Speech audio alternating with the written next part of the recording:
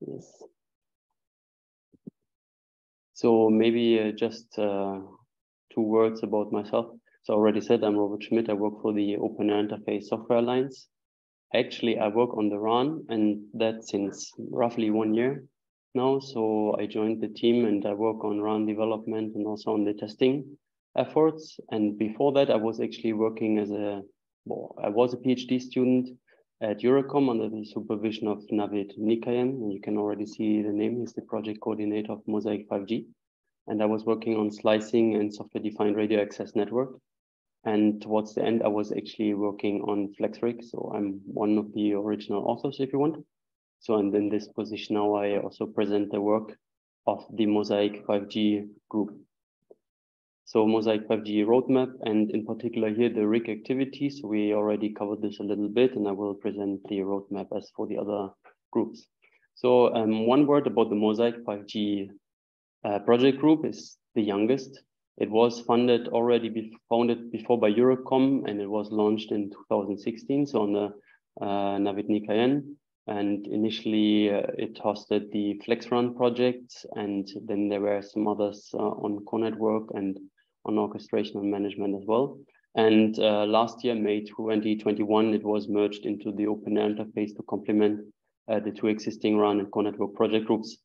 And in general, the objectives of MOSAIC5G is to provide an ecosystem of open source 5G and 4G service platforms, some reusable components, so XApps and service models. So this comes towards E2 and ORAN in general, and some use case descriptions. And in general, as we will see in a moment, also to provide an SDK to design and develop service models in XApps quickly and without much of a hassle. So I already mentioned, so this briefly shows the MOSAIC5G stack. So it builds on top of OpenAirInterface, so notably the radio access networks and the core network, and it is composed of 3 additional parts. So the first is the FlexRig, so this will be the main the main topic of this presentation. There's also the FlexIan, which is a research project to design a controller and experiment with the controller on top of the core network. And then there is the aspect of orchestration and management. So here the research name is Triamatics, but in the following I will focus on FlexRig because this has the most traction also from industry and so on. So FlexRig, what is FlexRig? FlexRig is a flexible software-defined radio access network platform. And here the aspect is to be a kind of a software development kit. So first of all, as you can see in the right picture, and as you can, first of all, it's an ORAN compliant E2 agent. So the agent speaks AS1 as any E2 agent should be, but it could be extended. It has a near real-time RIG, so basically the middle part, and this could act as a replacement for example, for the ORAN RIG, and then there is an XApp SDK. So you see in this picture on the side, there's a FlexRig SDK. So this is basically an agent library and a server library that aims to abstract E2 AP so that you have an E2 compatible protocol. So I will mention this in a moment. There could be ASM.1, but there could in theory also be other protocols. And then on top, you have the XApp SDK. So this is to build or facilitate the build of XApps using notably between the controller and the XApp, an extension of E2 if you want. So it has been called E42. And there is a CSDK, and that has multiple language bindings to then develop XApps in Python and possibly in other languages. So it already provides a number of service models. So currently, what I will also show later in a demo is the E2 service model for KPM. So yes, I mean, this is on the roadmap, and until the end of the year, we aim to have a complete KPM, but I will show this.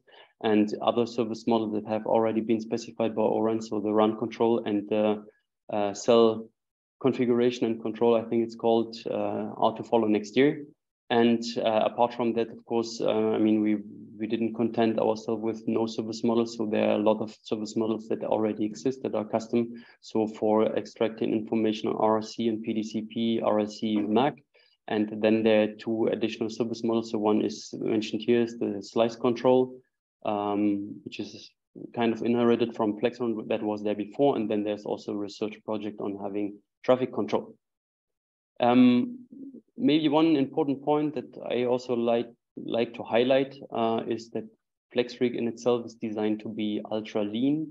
So especially it should be efficient and for resource restricted use cases. And one of the things that, I mean, myself and with my colleague in particular, Mikael, when we worked on that in the beginning, that we didn't want to have a Kubernetes cluster like all the other rigs wanted to do. So something small that could for sure be put into a cluster, but should also be easy to use for research. And I personally didn't find ORAN rig to be very easy to use as a PhD student last year.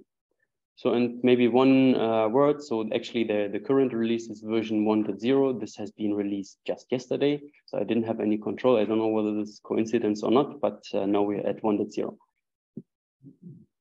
So maybe now, since I already mentioned the ORAN rig, just a couple of comparison with the existing controllers. So the ORAN RAN intelligent controller and ONOS SD-RAN, or I think sometimes also called micro ONOS. So Adlan will talk about this later, and I guess you all have heard about the ORAN rig.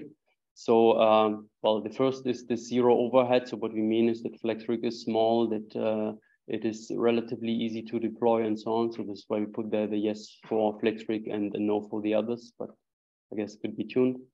The encoding and decoding here in particular E2AP. So we see that ORAN rig and ONOS, they have both ASN.1. I believe ONOS internally also uses something else than only E2AP, ASN.1 for E2AP messages that are sent to XApps, but nevertheless, I think on the Southbound it only speaks ASN.1. FlexRig has been designed with a kind of an abstraction to have ASN.1 and then flat buffers, and you could also target other encoding. So basically here the idea is that ASN.1 can be a bit complicated to use and also at times a bit slow. So flat buffers is another encoding scheme by Google that is similar to protocol buffers in a sense, but aims to be very efficient. So we explored that and we implemented many messages in there, not all. So for the E2AP standard, so I put some stars both on the ORAN rig and on FlexRig. So for FlexRig, V2 is on the roadmap, but my demo shows it later, so it kind of exists. SD-RAN, to my knowledge, has already E2AP version 2, and ORAN rig has it, but only for the controller platform. And I think many of the XApps don't actually have it. So maybe I would like to, if somebody knows more here, we can also discuss later on. So multi-language refers to building XApps. So all of them allow to build XApps in different languages like C, Python, and Go, and others. The EtherNode implementation, well, they all target multiple implementations. So for research purposes in particular, FlexRig has also been experimented with SRS, although of course the primary target is OpenAirInterface since it's within OpenAirInterface. And one particular distinguishing feature of FlexRig that we want to highlight is that the idea is that these different service models are pluggable. So basically these are shared objects and they can be loaded and unloaded, whereas in the other implementation, especially in the E2 agent, they are usually compiled into. But yeah, technicalities. So, and then since we are short on time, I have two quick slides on the roadmap. So maybe here the most important short-term things for FlexRig are that we upgrade to E2AP version 2 because the standard is there. Other controllers already have it, so FlexRig should also have it, and I will show it. Then until now, the FlexRig repository was a separate repository, so it was not in the OpenAirInterface 5G repository, and then the visibility was limited, unfortunately, or maybe, I don't know. I mean, in any case, there are multiple implementations by now, but one of the things that we decided is to merge this implementation and of course have it feature feature parity with other implementations. A short-term goal is interoperability with ORAN rig, which I actually tried to do with my demo. I will explain later whether it was not possible, and also then ONOS SD-RAN, and then to have full support for the introduction, or full support for KPM v2, and then also an interoperability with the different XApps of the different controllers. So this is for the, I hope you can read this. Yes, you probably can. So this was basically the short-term roadmap for 2022. Then there are a couple of other features. So in the Q1, we have a database integration in FlexRig. So there's already something where the XApp SDK actually writes all the messages into an SQLite database, but we want to extend this a little bit. There are more things such as service models that we want to implement. So you see there the run control RC. So first of all, we want to go with something basic like an emulator. And then, yes, I mean, in general, the ORAN rig will be the first step. And then after all, we go with ONOS integration. And then in the medium to long term, so we want to have, of course, full support for the run control, because this is probably one of the most important service models. We want to support additional features such as traffic steering, and especially in Q3, you see there also the, where do we see this? On the bottom right, ORAN cell configuration XApp. So basically we want to support the E2SM CCC for cell configuration and control. So this is what I want to highlight here, because we are also short on time. I will keep it short and simple. Do you have questions? FlexRig with GNOD, is the GNOD functionality available in the development branch of OAI? So, well, this is what I meant with merge of the E2 agent into OpenAirInterface.